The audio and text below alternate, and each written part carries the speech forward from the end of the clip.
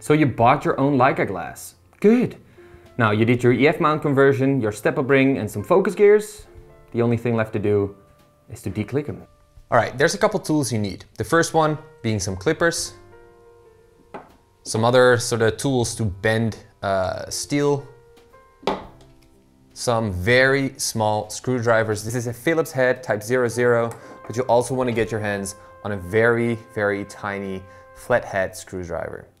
Some small flat steel that you can use to bend in order to make the conversion with. Some tweezers or twinklers or thingies, I don't know how you call them. Some epoxy resin to glue everything nice and tidy. And last but not least, some acid-free Vaseline and some ear swipes or cotton swipes, or you know what I mean. The first thing you want to do is you want to take off the mount. I already did the conversion on this lens, so I'm going to take off the cement mount first. Already took out the screws to save some time. Then you want to erase the last remaining screw on your original Leica mount. Then you see this black inner ring, all right?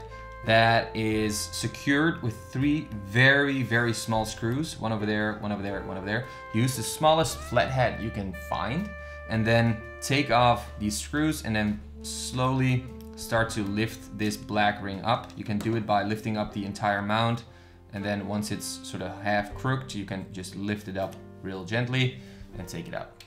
All right. Now you can take off the original Leica mount. All right. Once you take this off, there's one thing you'll notice, that if you flip the original mount over, you see these little grooves here. Yeah. Those little grooves make the clicking sound of your aperture ring. Now, I already took out this little ball, but if you do this for the first time, you'll see that right over here, there's a super, super small, tiny sort of metal ball with a spring underneath. Take it out, all right? Take that ball out, take the spring out as well. And now technically your lens is declicked, all right? There's one problem. There is a spring inside this lens, this one. And once you move the aperture ring over like that, so now it is fully open at f2.8, you know, nothing is happening pretty much, but slowly but steady, the spring will want to push your lens back to the closest position, which is on this lens because it's the 24 f22, but on the Summicrons it is f16, I believe. So slowly but steady, it's drifting. So we need to do something about it. So we got to take out that spring. The only problem is if we take out that spring and we put the lens at f2, and let's say we want to go back to f8, we can do that, but because the spring is not in there anymore, this little thing that operates the aperture system is stuck. So it is not moving. So we cannot use that aperture ring anymore without the spring. But because we want it declicked for, aperture pools and all that stuff, we need to find a way to attach this little sort of thingy to the outer circle, so this circle. All right, so there's a couple ways you can do it. You can very precisely match a little piece of steel that goes around this corner and then goes around this this thing. I'm not sure how you call that, but that thingy, let's call it thingy. And then it will be stuck to the outer ring. And now if we move the aperture system, everything will be attached, all right? Now, that is quite difficult because you need to be very precise. There's another way you can do it, that is to use glue, epoxy, for example, to glue this part to this part, but I would not really recommend it. And then there's another way, which is a bit easier, and that is to use small steel pieces that you can bend. Let's turn the lens over like that.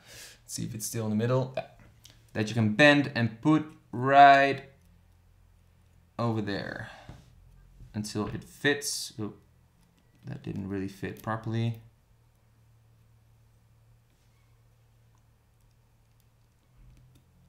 There's a bit of plastic in there. All right, there we go. Yeah, so you can glue this piece of steel to the outside ring using epoxy.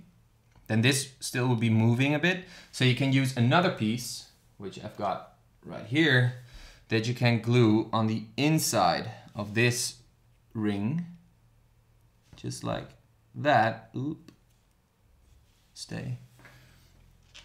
Just using one of these little devices like that. And once you do that, now that piece of metal, like this thingy, is stuck to the outside ring. And this is, you know, pretty nice and neat. So that's what you want to do. So essentially that is all you need to do to declick it. The problem is, however, to find the right pieces of materials. So I bought these, clips, not sure what they're called. These things. I think it's used for fabric and stuff. And once you open them up, you have a perfect size that fits right in between this groove and the bottom ring here. So if you bend it using your fingers and using tools like this, you can just slowly but steady bend it over until you've got the right angle that fits in this groove. So that's what you want to do. So let's glue this thing together using epoxy. So this is a Dutch brand. I'm not sure if you can buy this in the US or anywhere else in the world, but it is essentially two components mixed together. It's strong as concrete basically. So I'm gonna put some on this little tray here. Just gonna squeeze it in there, take out a bit of the pressure and put this one on there again. Watch out for your fingers and watch out for your eyes because it is very gnarly stuff. Then start mixing it together. Do this for about like 30 seconds until you're sure it is completely mixed. And once you've done that, you have 5 minutes to use it. Otherwise it is, it's tightened up already. So you need to hurry up, you know, because it's not difficult enough. Anyway, oh, it's not in the frame. Too bad. Oh, anyway, all right, cool. Now we have that sorted out. Let's take these little pieces out again. Just like that, put them on the side. Sweet. Now start to apply a little bit of glue to the outside edges. Make sure you're not dripping any of that glue anywhere else because that will be a shame.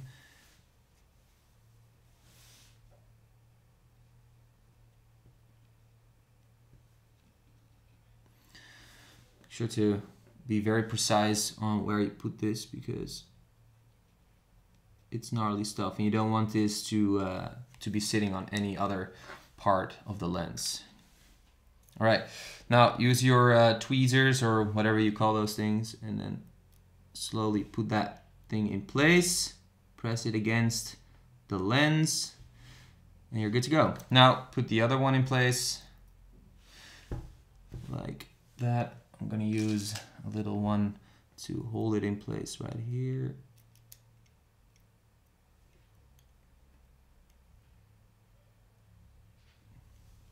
Just like that. All right, now press it down slightly. Sweet. Okay, so now I'm gonna apply a little bit of glue on that edge right here. So these ones are connected. Good. All right, now you gotta wait a bit because it needs to dry. As I already mentioned, in 5 minutes, it's starting to harden. But it takes a full hour in order to really harden out completely. So you want to wait for that because if you start doing stuff too early, you might damage it or you might shift it a bit and that's something you do not want. So yeah, let's wait it out.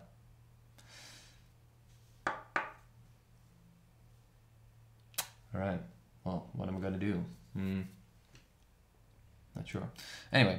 All right, so right now it is hardened out a little bit. I waited for 25 minutes, couldn't wait any longer. Take your screwdriver, put your flathead on it again, and then slowly start to unscrew this screw that holds the spring in place. There you go. Now you can see that the spring is loosened up. That's good. Slowly lift it up by using your flathead screwdriver and your tweezers. Wiggle it around a bit. And now it's sprang open, that's good. Cool. Now you've got another problem, and that is that this part is very tight. So what you want to do is, the best is to take it out completely, but I don't have that tool, so I'm just gonna cut it open. Now, if there's anybody watching that does this professionally, he's probably want to kill me, but yeah.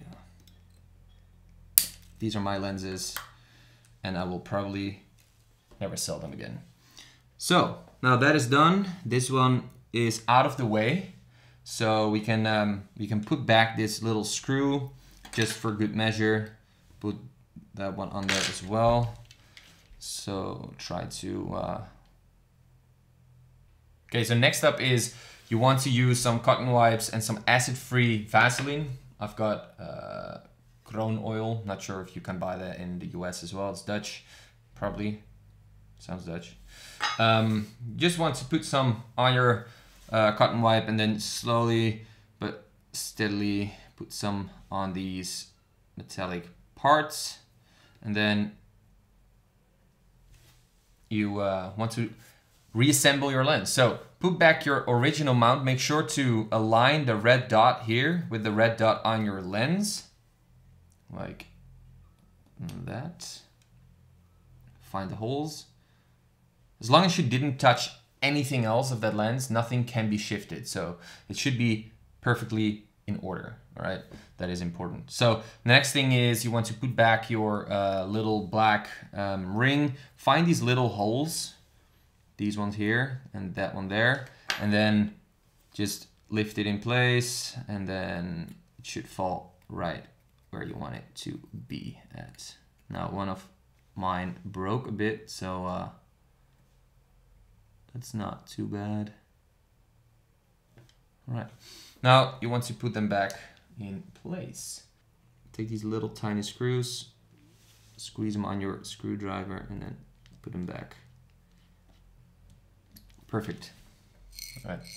Next up, we are going to put on our Phillips head type 00. Take the screw that goes into your original mount. Just pick one screw hole. It doesn't really matter which one. This is basically already what you have done previously. Put them nice and tight, but make sure to not strip them. Now this is where it gets tricky, because you want to find the place where you want your mount to be at. I want my lens to have the focus number, like the focus indicator, right on top. So I'm going to put my Leica mount, my EF mount right here with the red dot just to the right side or left side, depends on how you check it.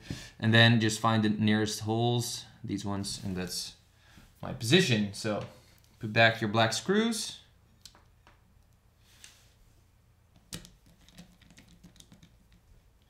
Alrighty, well, moment of truth.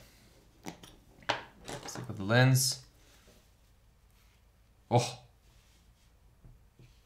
buttery, freaking smooth.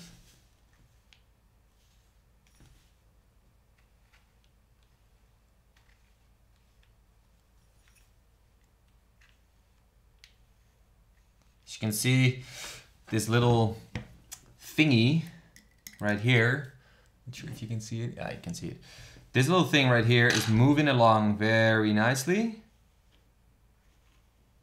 So that gives us sort of a go-ahead that it's been done correctly. Sweet. I do hear a little bit of resistance, like a sound. So something is rubbing against some metal somewhere, but I feel like that is not too bad. You can open it up a little bit more and then put some Vaseline there, or oil or fat or anything to smooth it out, but I am totally happy with this result. So yeah, well, that's basically it. That's how you can declick your own Leicas. Again, as mentioned in the beginning of the video, I would always suggest you take him away and, you know, bring him to someone professional. But if you are curious like me, then this is a lot of fun to do. So yeah, thank you for watching. Enjoy your Leicas, and if you have any questions, let me know. I'm happy to help, and otherwise happy shooting and make some awesome stuff with these amazing lenses.